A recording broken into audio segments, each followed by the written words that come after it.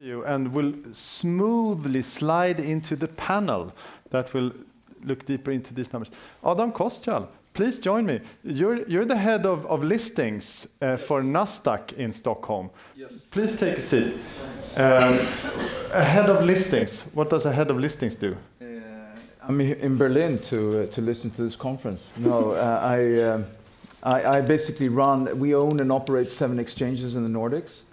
Stockholm is our largest exchange, the most active one, where we have a growth market called NASDAQ First North, which is similar to Deutsche Börse Select market, and also our main market. So I run that business in terms of all the companies that come to the exchange and are listed with us, and also US companies or European companies listing in the US. So that's my focus, and basically helping them, managing that business on an ongoing basis. All right, welcome to the panel. Thank you. And my next guest, let's see, I have John Hargelid. Please join me. John, you're the Chief Operating Officer of Snowprint Studios. And I especially wanted you to join this panel because you also own a studio here in Berlin. So you're Stockholm-based. You're still privately owned, right? Yes. But you have been part of making a listing once. Yes, that's correct. So before Snowprint, I spent 7 years at Paradox Interactive as part of the management team. So that was quite an exciting journey. And what's if you want to describe Snowprint, the elevator pitch? The elevator pitch, we're a small studio based in Stockholm and Berlin, focusing on tactical turn-based battle games on mobile, and trying to corner and own that genre of the market. All right, welcome. And I have Florian Zenz. Yes, Florian, you're the art director for Toadman Berlin, and this is kind of the flip to John, because you're a German national working for a Swedish. You're an Austrian. Yeah, not even. I'm glad we sorted that out. So let's go to the Austrian embassy after this. Oops. Yeah, that's my little feedback. I want to be like Jimi Hendrix. And you're working for a Swedish company here in Berlin. So yes. We have two sort of Swedish. You see this Swedish-German connection, different perspectives. So Toadman, the elevator pitch for Toadman. Toadman's been around for just about 8 years now, and the Berlin studio for 4 years. We have studios in Russia, in Sweden, and now here. The mother company is called EG7, that has been founded in the last few years, and Toadman has seen quite a very interesting growth, I think. And I've been with the Berlin studio, I think, just about 3.5 years now, so very much from the start. Mm-hmm. And your mother company is a publicly traded company. Exactly. On Adam's exchange. Yes. Yeah. Well, it's not only your exchange. Maybe one day. Welcome, Florian. And last but not least, Mr. Remco Westermann of MGI, Media Games Invest. We are more familiar with you in connection with Gamigo. Can you please explain they are so polite. I love it's like Skavlan or Letterman or something. Everybody's shaking hands. Maybe there should be a band here next time. Explain to us Gamigo and MGI and the difference there, if you don't mind. Yeah, we are maybe a bit the counter-example of a German company coming to Sweden. It started with Gamigo, which we acquired in end of 2012, and have been growing Gamigo via buy and build, and then wanted to go public and choose a shell company, which is based in Malta, to make it even more complex. And with that shell company, we listed actually in Germany on the Frankfurt Stock Exchange. And that's probably going to be one of the topics here. We're not totally happy with the German investors.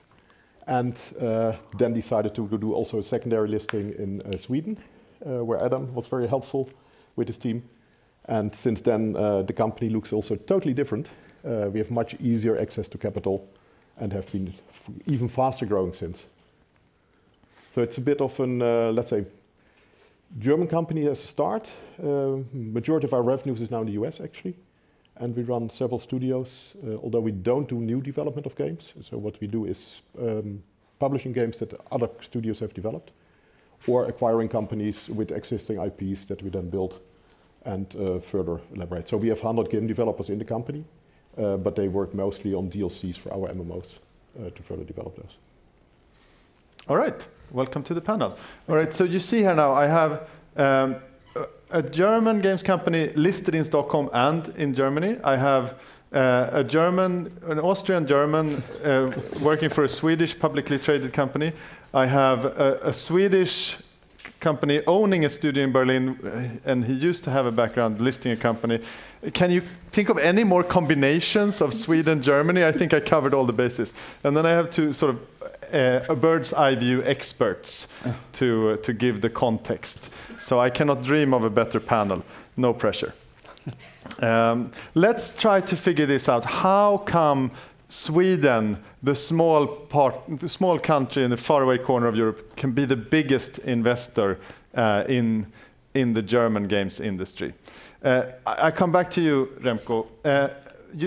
You almost started explaining that, but can you please elaborate? Why did you choose Stockholm for your dual listing? What was it with Stockholm that was useful for you?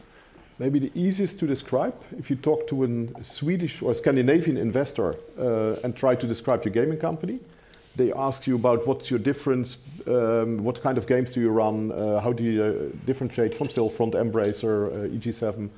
And when you talk to a German investor, you need to explain what gaming is.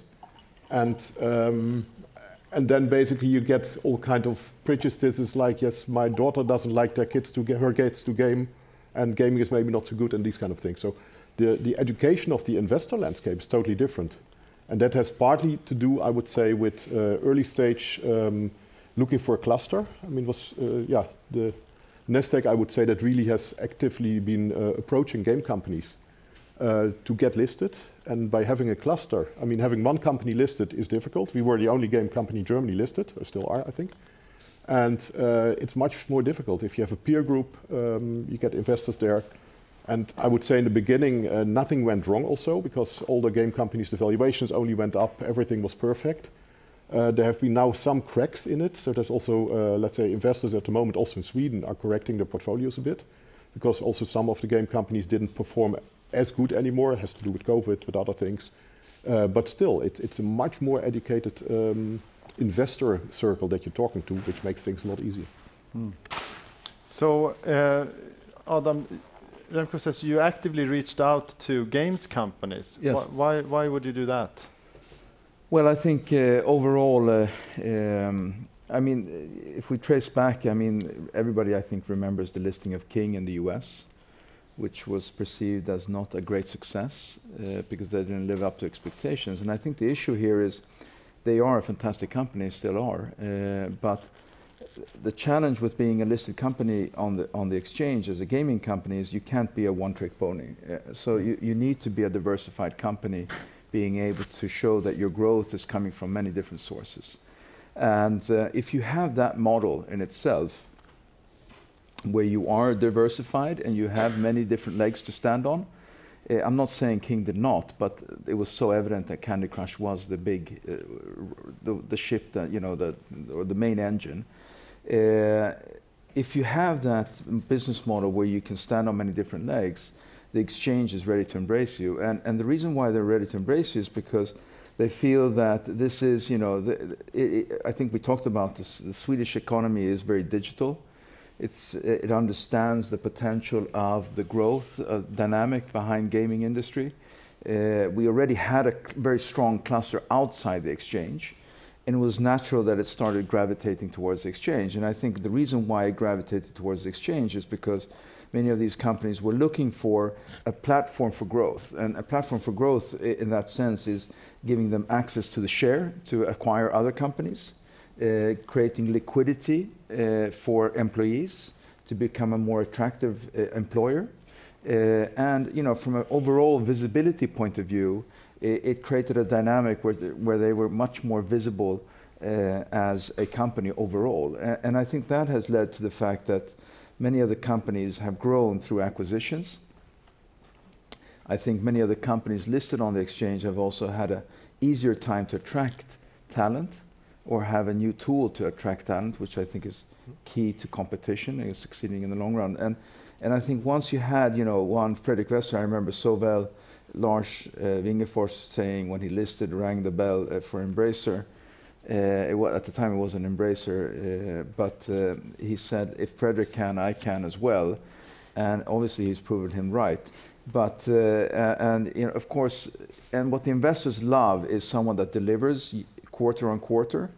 And so when Lars and Fredrik and many others, or Remco, come to the market and say, listen, I've delivered on the quarters, I've delivered on the KPIs that I promised you, I'm looking for more growth capital, it's relatively easy to push that button to raise that capital.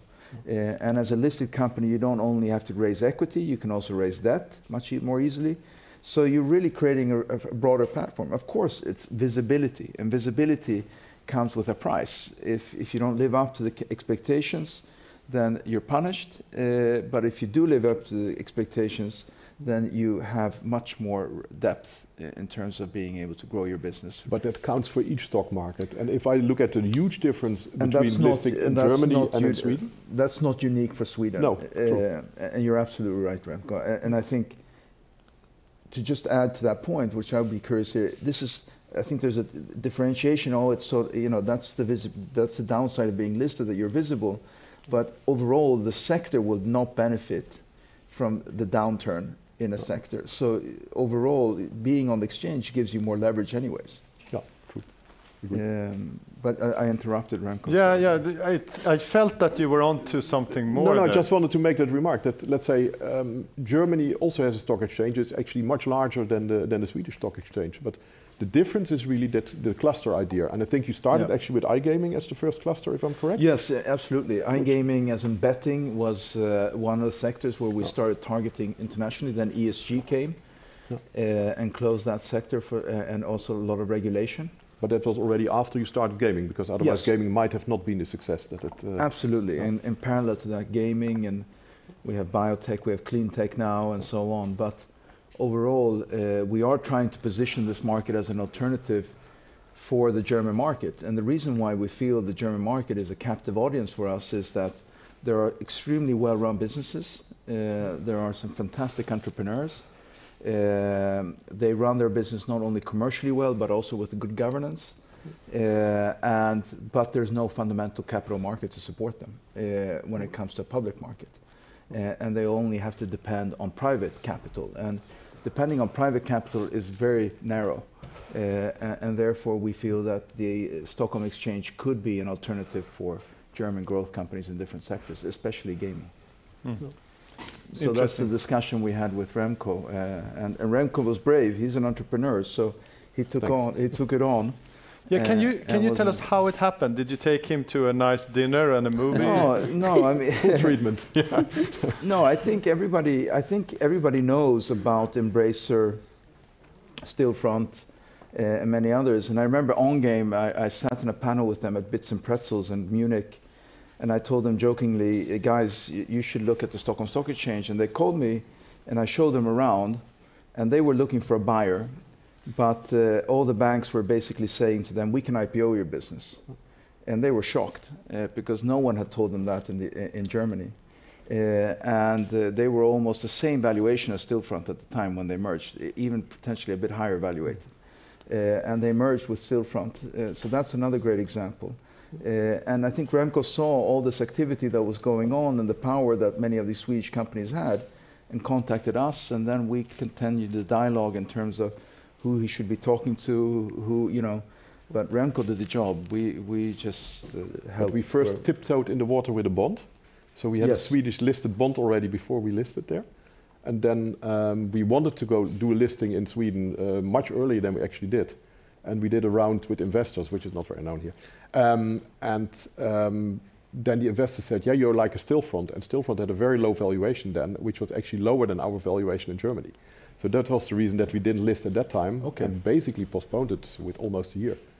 And now afterwards, really happy because the share price went up. You have much more capital available, you can M&A a little bit faster and grow. That's a Great. great So story. come to us for the inside story on how listings happen. Adam, you talked about all the benefits of German companies. John, when you opened your office here in Berlin from Snowprint, how did that happen? What was it that made you, choose Berlin of all places? I mean, not that there's anything wrong with Berlin. I love it. No, I've lived here myself for a while, so I think there's two parts. One is a bit more an opportunity arose.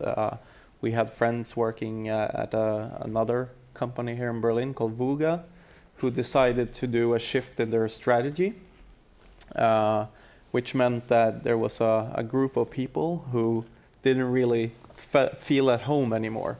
And we happened to know one of them very well and said, maybe this is an opportunity to just really expand faster than we had originally planned. And we also, the second part is more strategic, where we saw that at some point the competition for people and talent in Stockholm is just going to get very crowded for us, and Berlin is a much bigger pool of great talent to keep growing. So it was just a way of becoming twice the size really, really quickly, and then have a talent pool that was, I think it's 4 or 5 times what we would have in Stockholm only. Opportunity and strategy, but you say you were friends. Yes. So you do a cookout from time to time, and you enjoy each other's company. But they must be talented game developers as well. Oh, obviously. And had you made friends in the industry, or how did this happen? That's a very long story, but I would say that the games industry in general it's like one big happy family most of the time. That's what I was hoping you would say. So I would say it's very, very easy to network. It's very, very easy to just shake hands with someone you never met before and hear their story, and then continue the conversation if you have something in common where you can help. And if you don't have that now, you'll have it 5 years down the road when things have grown, changed, or otherwise. Because Berlin also has a lot of cold winters, I guess. Yes, yes. True.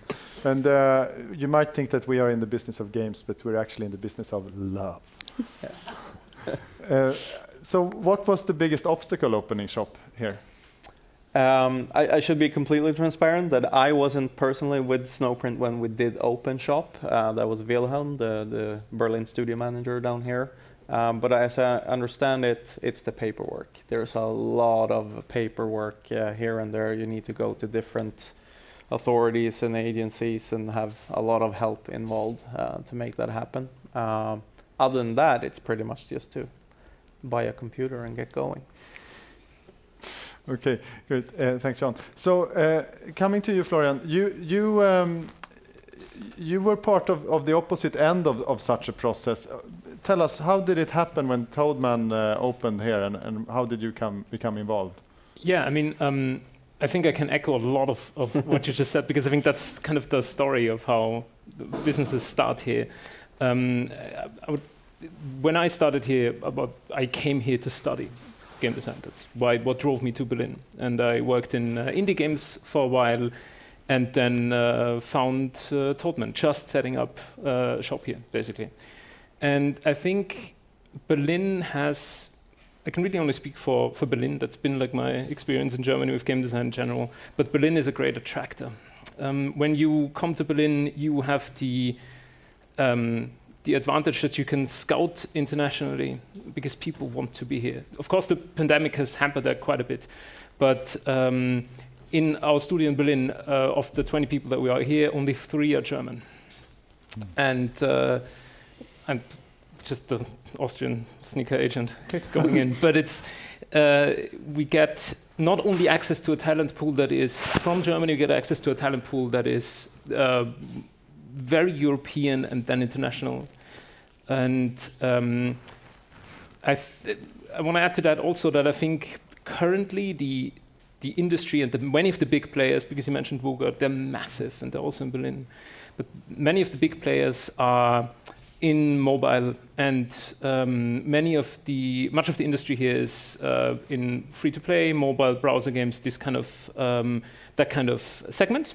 Not to say that there aren't any console and PC developers, but it means that for Toadman, it was a logical step to come here, because if you have a city that attracts highly educated people, you get into a segment of the market that isn't very like there isn't a lot of let's because you pointed that out too. I hear scouting for talent in Stockholm is horrible. I hear it's really hard. There's so many big players there that if you want to be like mid to so AA plus or even like go into AAA spheres, you suddenly have to compete with DICE. You have to compete with there's a lot of big players. These aren't as established yet in Berlin. I think that will happen, but it's a great there's a great spot of opportunity right now, I think, for the German market. And I think that is why Toadman decided to set up shop in Berlin. That's a really interesting observation. If you look at a lot of other big cities around the world, at least where there's successful games industries, there are all the international players are present. In Stockholm, that's the case for sure. Here, not so much. So it's definitely happening. Yes, it's becoming more, but it's not as competitive. All right, that's take it from Toadman. You can reap the talent here and make great business. Johanna, you talked about how the growth has also been acquired growth, and I think there's a clue to some of the points that Adam made about how the publicly traded companies can use their shares to acquire overseas. How has that trend been in your research with acquisitions overseas by Swedish companies, particularly on the stock exchange? Yes, that trend definitely exists. I think I've been working writing the report. I think it's for the last 4 years. I didn't do it last year because then I was on maternity leave. But so 4 years ago, we could just start seeing the acquisitions, and we did a special report on just acquisitions and investments for the industry and started to map all the investment that was made in the Swedish market as well to get a clearer picture of it, because at least like when politicians or officials have been asking about investments in the industry, you usually get the picture of like, oh, it's all these big American companies coming up and buying up all of the Swedish studios, and for a while that was the case in a way. We have DICE, that's an EA studio from, I think it's 10 or 15 years they've been owned by EA. 15 years. We have Ubisoft as a big studio in Sweden with Massive. King was acquired by Activision, and Mojang was acquired by Microsoft. But what has happened after that is that the Swedish companies really catched up, and they were starting to building their own empires in a way, and we have some companies like Stillfront has done that for really a long time and been working with M&As from the start basically, while Embracer with Wingefors has come from maybe a different angle with publishing and IP rights, and then moved into to look into more game development, and so that business has grown for a while. So you can really see the shift, and I think a lot of more companies are looking into that, and I think Embracer was the most.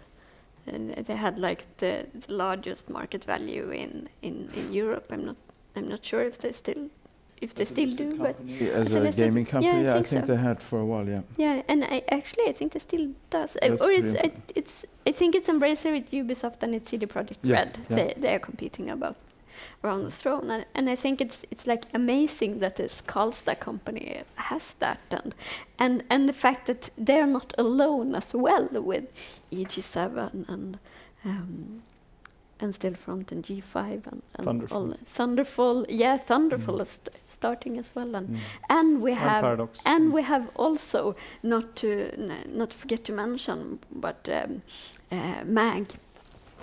Interactive and Paradox and those companies are more like looking into their own development and broadening their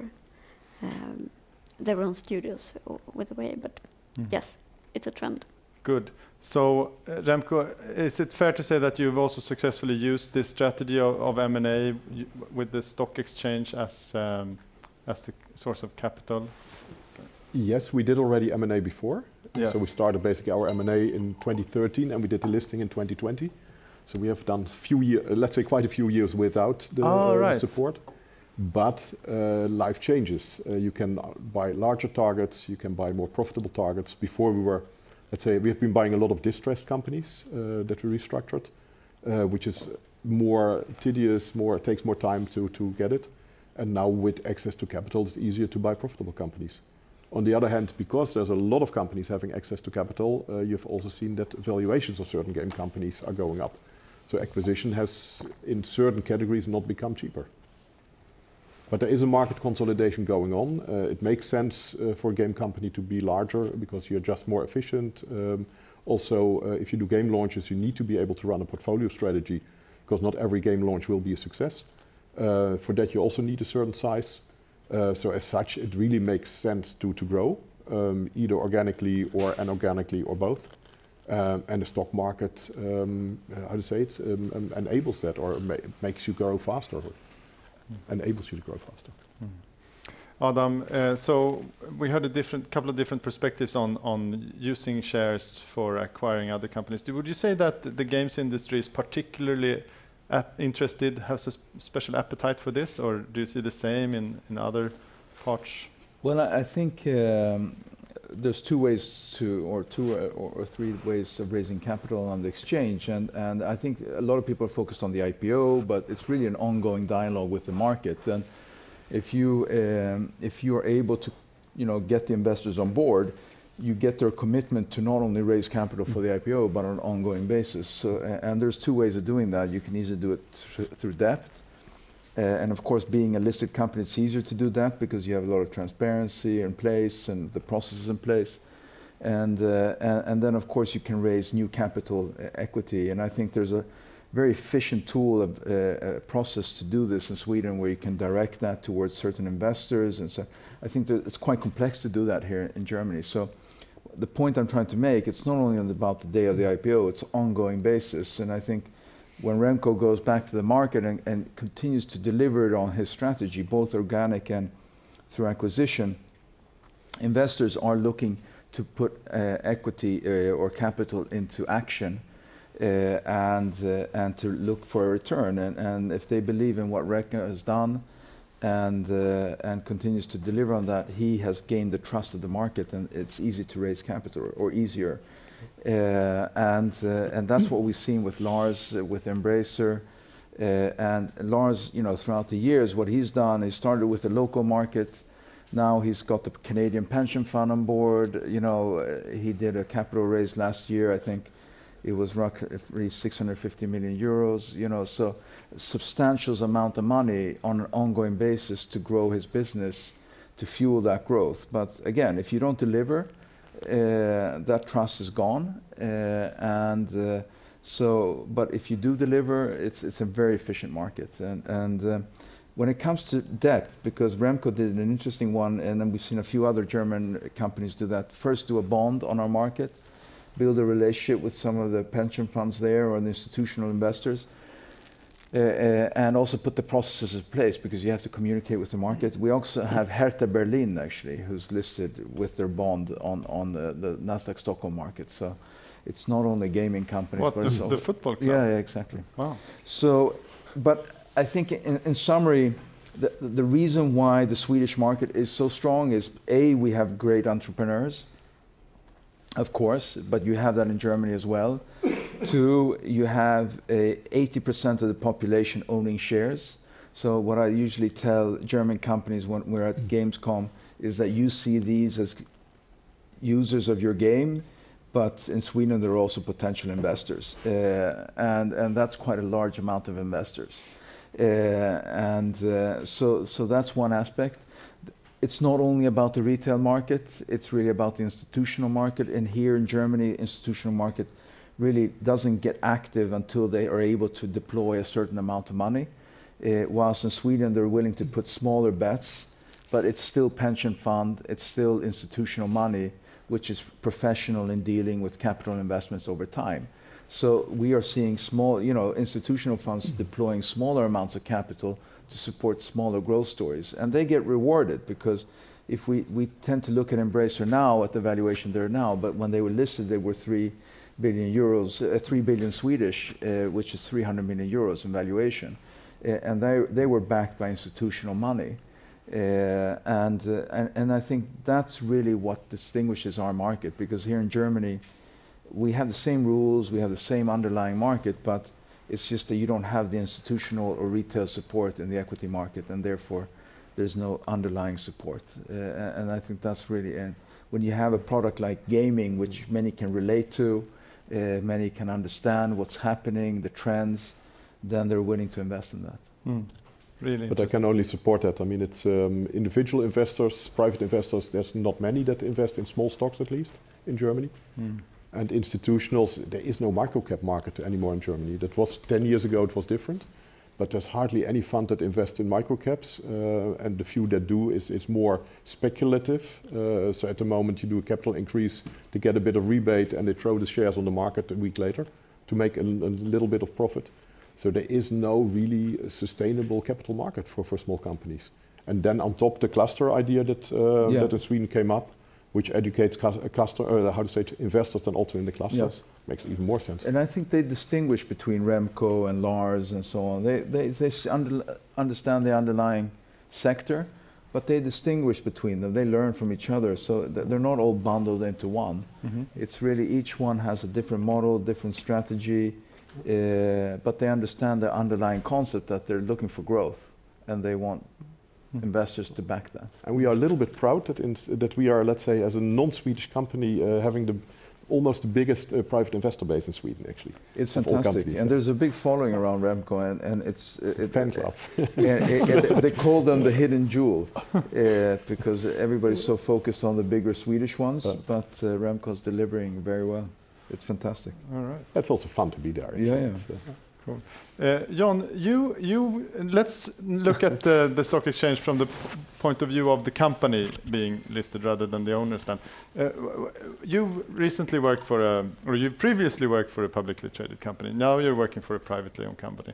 What are the best parts and maybe the not so best parts of the two? Wow. Yeah, I think one of the aspects, and you probably have even more insight than I do from the Paradox IPO, but one of the things we talked about before it happened was that let's not get into this quarterly tempo and thinking, because it takes a couple of years to make a good game, and maybe even 3 years to make a great game. And if you need to deliver every quarter for a game, you see the equation doesn't quite add up. So you were talking about you need a portfolio strategy. You need to make sure that the revenue is what increases, not necessarily the number of releases or titles.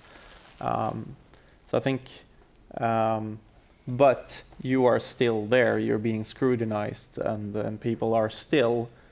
Some people who buy your share will still expect that quarterly delivery. Almost everybody, actually. Yeah, but maybe not the larger investors that you have time to sit down with, explain the business, and they think it's a good idea and a good investment. Then you have a different type of dialogue than with everyone else. But I also think we had the benefit back then of involving our player community. You were talking about them as potential shareholders, and that's exactly what we were thinking, that we knew we had a big fan base that probably wanted to have the ability to join the ride if they wanted to, and we wanted to give them that chance, which also kind of builds a different type of relationship with your investors.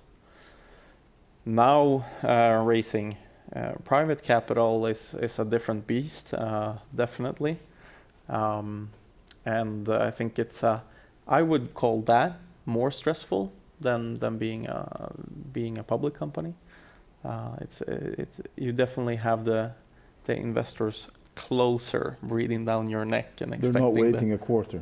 No, they're more like maybe expecting monthly reports and things like that.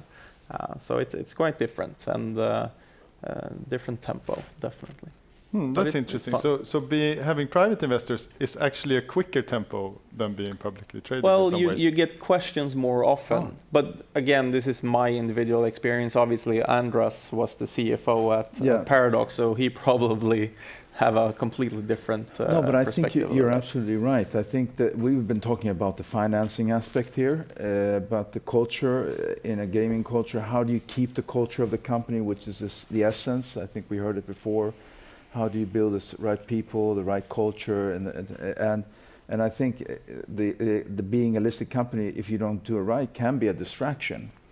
But at the end of the day, it can also be a way to engage, because I think a lot of private companies have the challenge of how do you reward employees, how do you attract employees with stock option programs, and of course, being a liquid company, you can create more visible and clear and transparent option structures, which allows companies to attract employees and to engage them financially as well. Because otherwise it's a long story. I mean, to say, listen, in 10 years, we will do some sort of exit or whatever it is, you're going to be part of that journey. Whilst here, you're fighting for talent on a daily basis. But at the end of the day, you have to stay true to your culture. And that's not the culture of being a listed company, it's the culture of being a gaming company. And I think that's what you have to stick to. So interesting. So, Florian, you're the token creator on this panel, and I've been kind of working up to this question. Is it any different in the creative process working for a publicly traded company? Does it impact or change your work in any way? I mean, fundamentally, I would say no. We have seen. When we went public, we've seen a massive growth, of course. So like Toadman and HG7 in particular has grown in a substantial amount. However, I think that to preserve this culture, to preserve the culture and the identity of the studios, one thing that Toadman was always very particular about is to have the studios as autonomous as they can be, so that studios can do what's best for them. Studios can decide what tech they want to use. We try to keep the people we need to make decisions in-house. That is not to say that we don't share resources. That is one of the great benefits of being part of such an international company. But we want to preserve this kind of in Berlin, we want to preserve the Berlin spirit. It shouldn't feel like we're part of a major company. It should feel like it is the Berlin studio working on the games that we want to do, enforcing the culture that we want to have, and to actively counteract the feeling of alienation that I think can come when you have the idea that somebody else somewhere is deciding what Berlin is now doing. And so the creative process has been remarkably stable, actually. Like it's still mostly the office coming together and designing the game. Very interesting. And let's open up in a second for questions from the audience, if you have them. Start thinking about them right now. But Remco, if I come to you then with the same question, what do you think about autonomy versus integration? How do you work with the companies in your portfolio? Yeah, we have a bit different opinion there, which is really integrating the companies that become part of the group. We have two clusters because apart from gaming, we started also a media cluster,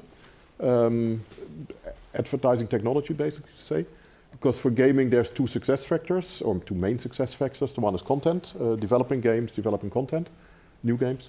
And the other one is really making sure that you get players into your games, especially with the number of game launches. That's extremely important.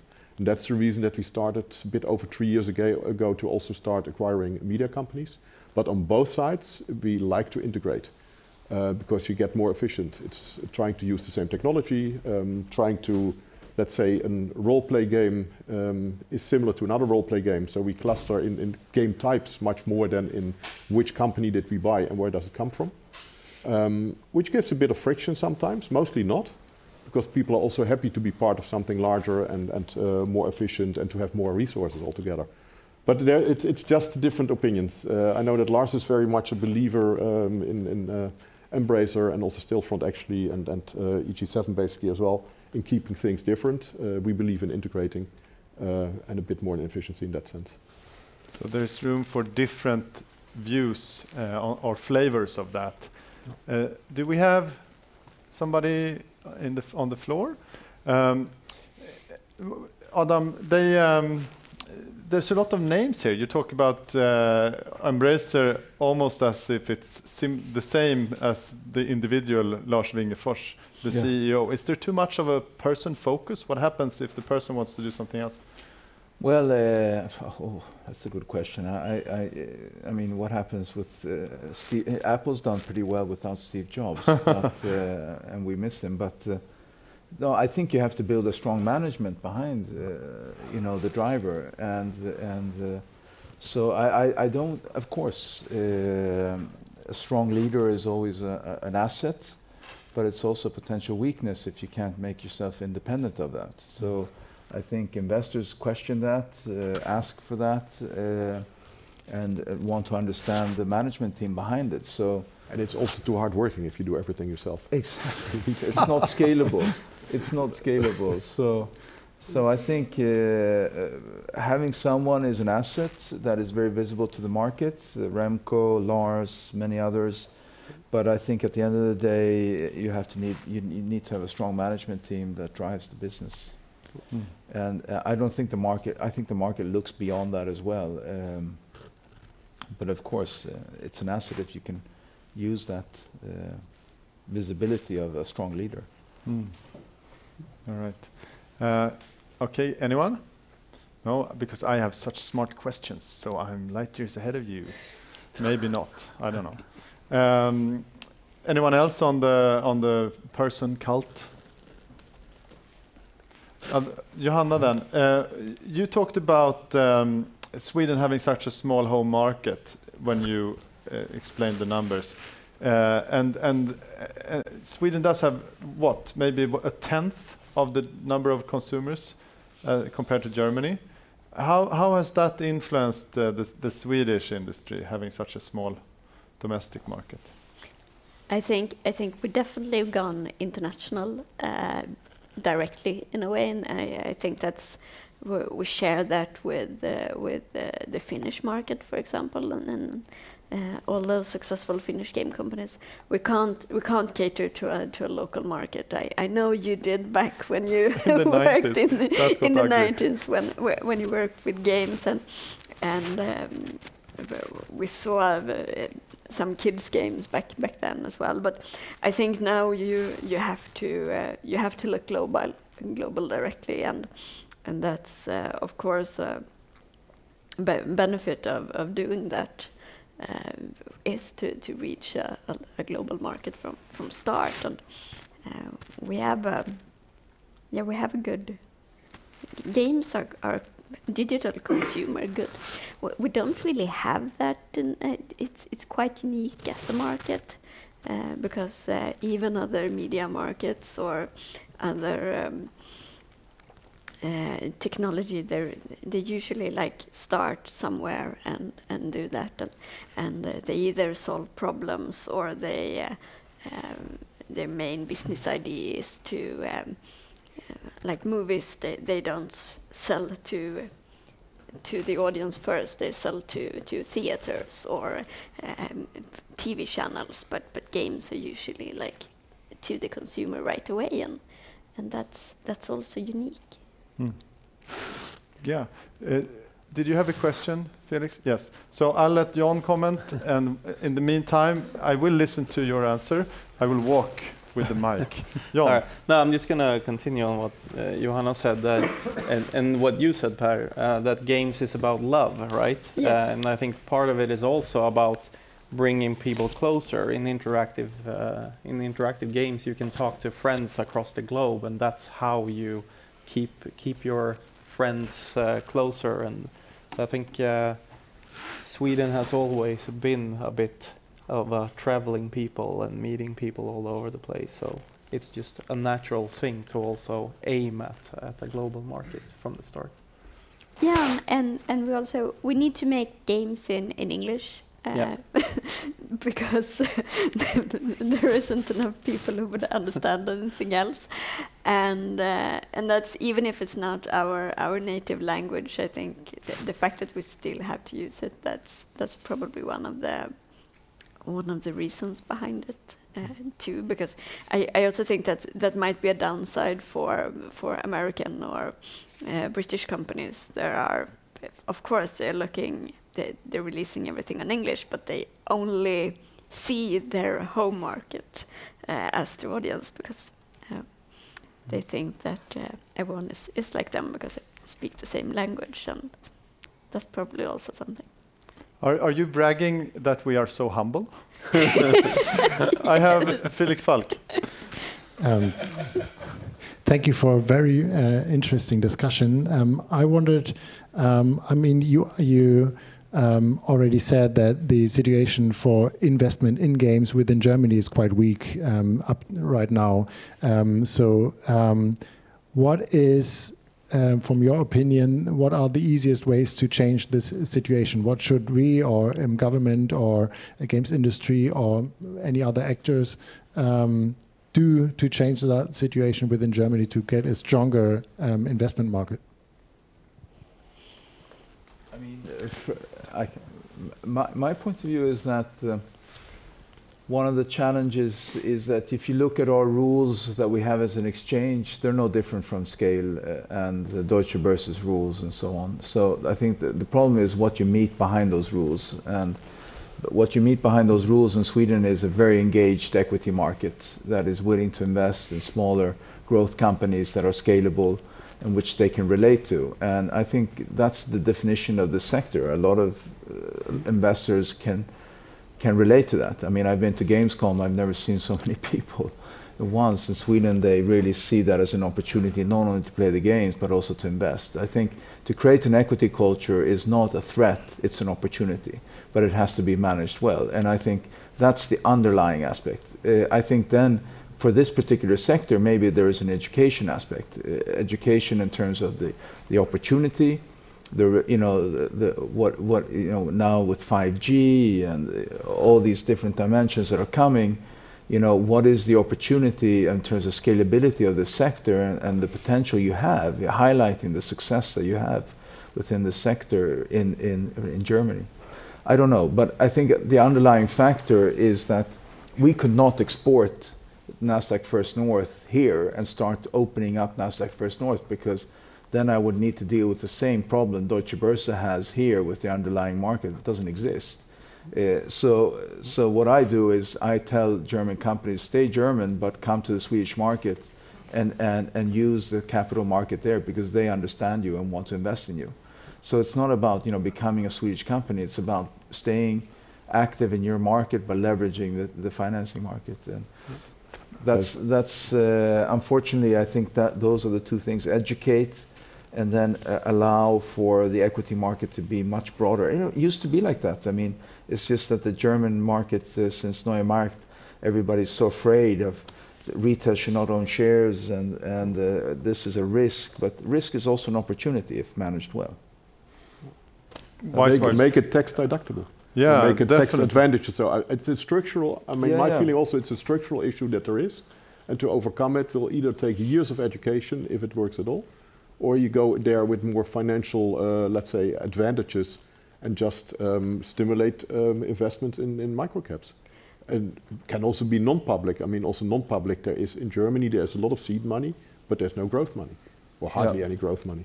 I agree. I think one thing I think we can point to in the case of Sweden is that it was when we saw people from the industry starting to work on the investment side that we actually took a leap. Of course, we have talked a lot about Embracer and Lars Wingefors, but when he really started to growing THQ that became Embracer, I think that was really a game changer in a way. And at the same time, we saw Martin Wallfisch, the founder of Massive, started working at Nordisk Film Investment Fund. And when people from the industry starting to look into investment, I think it's also easier for like the traditional funds or financial people to like start looking into and see what are they doing, and then you could catch back and do the same. So when you have people from the industry investing, look at what they do, and then it's. But I also think that Sweden is a much quicker embracer of technology than many other markets, and I think we have fiber in our winter cottages. That's a human right. And it's, when the iGaming space came, which took on much quicker than the digital, when the social gaming, it was largely driven by the great, the opportunity of the iPhone. And I think that spilled over to the gaming sector. And I think the investors saw, wait, where is this platform going to go? Where is it going to bring us? And I think that's what really fueled a lot of the growth. But there's so many different components that bring it together and that make it a success, and it can still be improved. So, and maybe also a topic for further investigation, because investors sometimes think of games as technology, whereas games industry typically says, no, we're not technology, we're different, we're entertainment, or something in between. So what will happen now is I will take 3 questions, and then we'll just do a closing round because we're out of time. So we'll do the 3 questions in a row. You will not get the feedback. You will just say your question, and then you will get your feedback later, okay? That's how we work. Pim, and then here, and then Malte. Pim. Okay, I guess I have to make this one count then. I'm totally unqualified to ask this question, but so I understand, Remco, the benefits of having the cluster, but looking right now what the trend is on the stock market, or at least what I've been observing, and as I said, not qualified. Can it be a dual-edged sword? Because it's been pretty much on a hype for the previous years, and I'm pretty sure it's kind of the hype served you well. But if, let's say, one of the major listed companies start like half their valuation in like a year, isn't there a risk that it actually drags you down in the fall as well? Right. So wait, hold that thought. Thank you very much, Pim. All right, and then we have. Yes. So one question, we were talking a lot about scaling and new opportunities. So how do you see or what can the game industry bring into other industries? I mean, we're already seeing like a gamification of the educational sector, and I think there's so much that other industries can learn from the gaming industry. And what do you see? Where are the largest opportunities for the gaming sector or industry to enter new industries, basically? All right, great. And Henrik, I will ask you to do your little acrobat thing, and we'll pass the mic down here. And Malte, you will have the last question. Make it count. Yeah, I think that one of the questions is the absence of this market to distribution of investment in the German market. That was Felix's question. And I would just contribute that I think that if you want to go and invest in a gaming company, for example, in Germany, and you go to your banker and say, please find me a company in Germany, I would like to invest in a gaming company, they will say that doesn't exist. We cannot do it. There's not. You can invest in Embracer if you want, but there's no German company you could invest. There is Remco, but yeah, I think that is the point. Yeah, the point is that the banks in Germany and the advisors of investors in Germany are not ready to support this kind of thinking. Good, thank you. Okay, so I will call that visibility, or maybe education, visible education. So we have the cluster effect. Can it be a double-edged sword, bring you down if not on your own account, but maybe because mistakes of others? And then we have new opportunities, other sectors, maybe selling services, technology to other sectors. And then we have this topic that we've touched upon a few times about educating the wider ecosystem of investors and, I guess, analysts and auditors and things like that. So I will give everybody a chance to give a last comment. And then we will see if we have been able to explain how come Sweden is the biggest investor in the German games industry. Remco, do you want to go first? Yeah, we'll start with a double-edged sword. You're correct. That's a fact. You see at the moment that, let's say, a lot of investors are correcting their portfolios with the percentage of gaming stock that they have in it in Sweden. And that, let's say, all game companies are hurt by that. The ones that are a bit underperforming a bit more than the others. But also companies that are doing well are, let's say, by these kind of corrections a bit. But it has also to do that there was so much euphoria, I would say, during COVID, and the game company couldn't do anything wrong. And as we all know, that investors are also kind of herds that are running behind each other. Now it's very difficult to do something right as a gaming company after COVID. So there's a very short memory of investors. And but let's say from our experience, when we did the listing in Sweden, we immediately doubled our market cap. So then you can even have some corrections. So I rather have the double-edged sword and have an environment where people understand it and where the valuations by that are also higher. Yeah, it comes with it.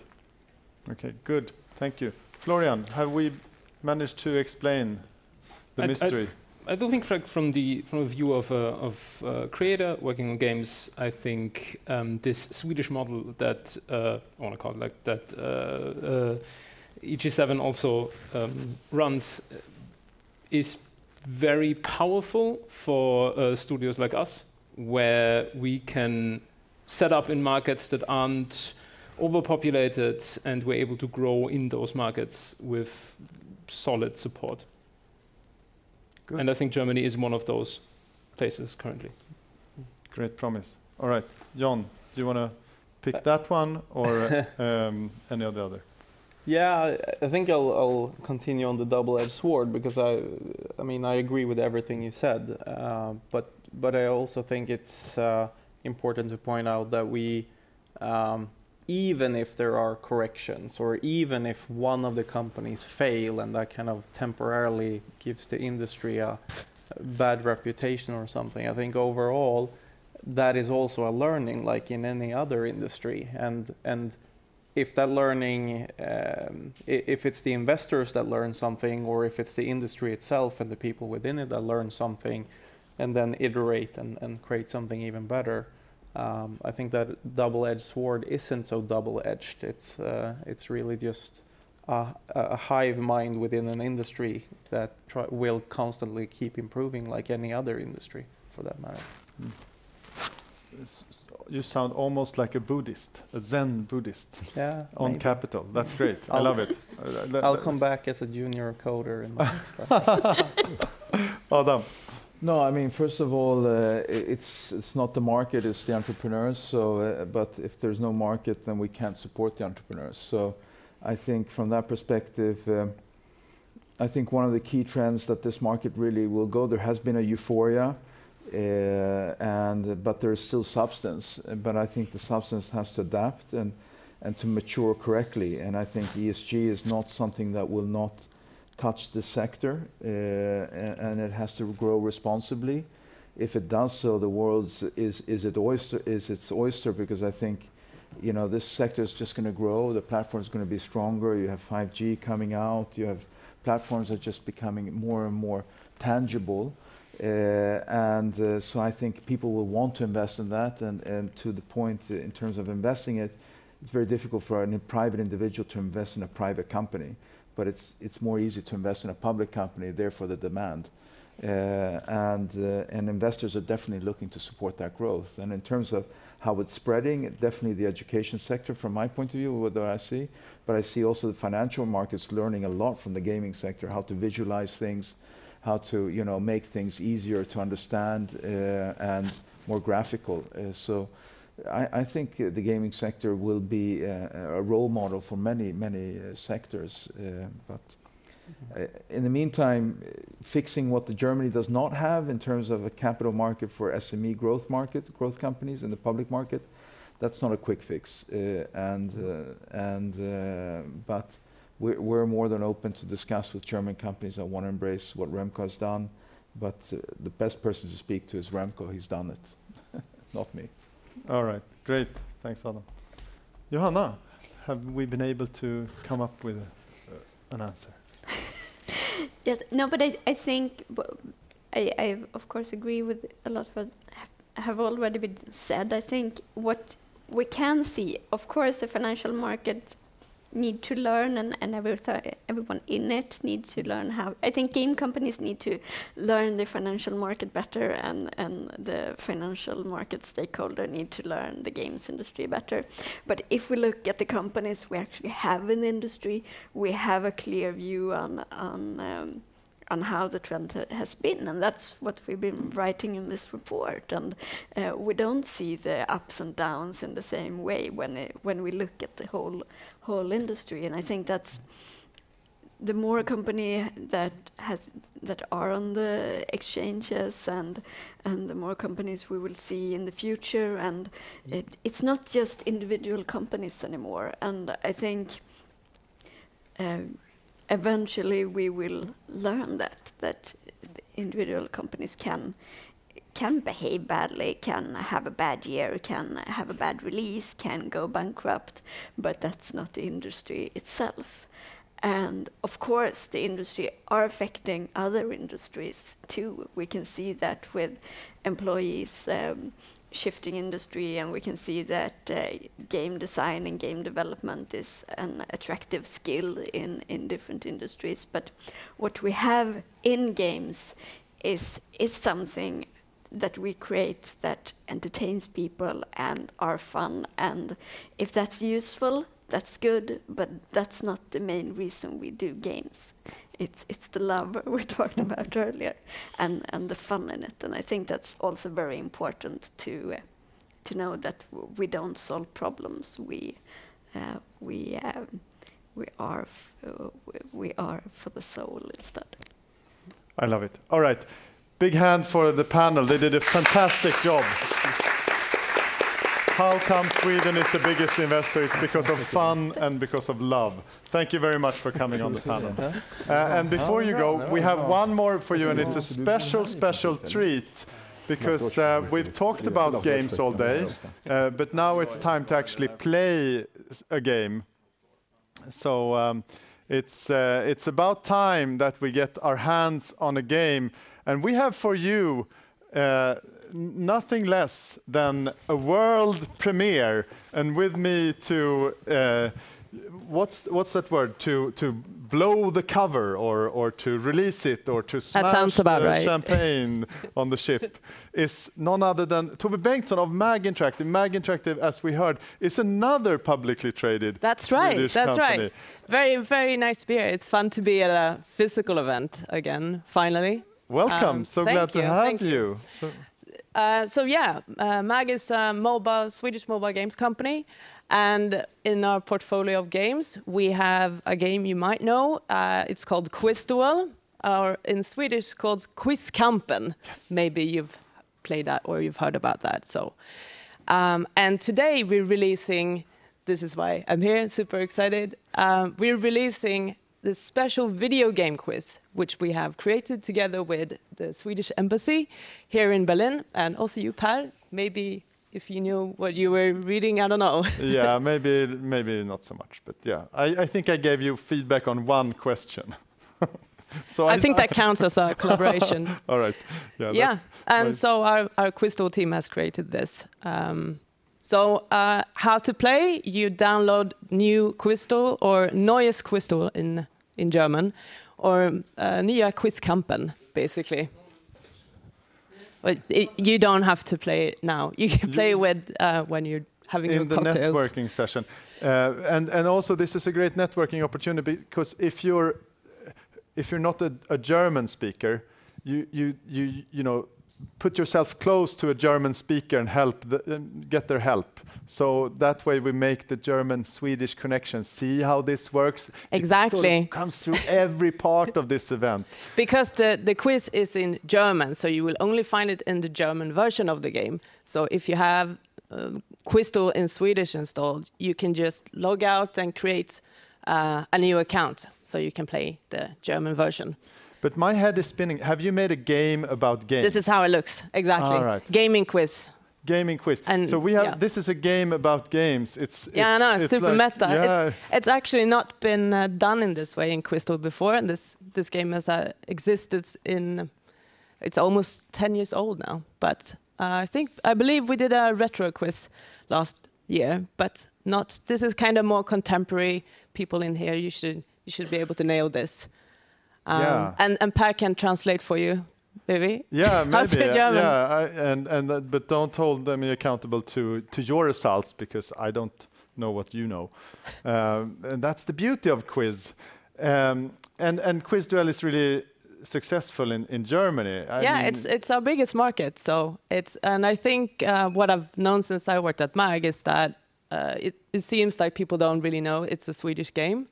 So that's also interesting. And tomorrow you'll hear more about Kostyal, because our Kostyal specialist, Per Hedelund, will talk about the design of Kostyal. But so please play and tell me how you did. And we will be playing against all the players in Germany. Quiz Duel. It's a quiz and it's also a duel.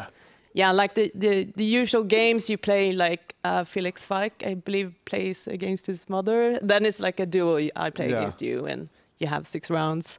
But here you will play solo versus the whole of the German play base, basically. Wow. So you will be playing against millions of Germans. They're very astute. I mean, they're really good. So if you get 18 out of 18 questions right, Per will buy you a drink.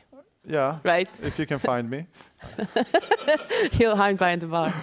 That's great, and it's a really cool case. How come a game that was thought up by a teacher in Sweden all those years ago became Germany's most popular game during a period, and we'll hear more about that tomorrow. And we'll be back tomorrow in this room at 9:30, and then there we'll talk about Quiz Duel. We'll talk about the games, some of the games in the exhibition, and also some other perspectives on game creation. So please come back tomorrow.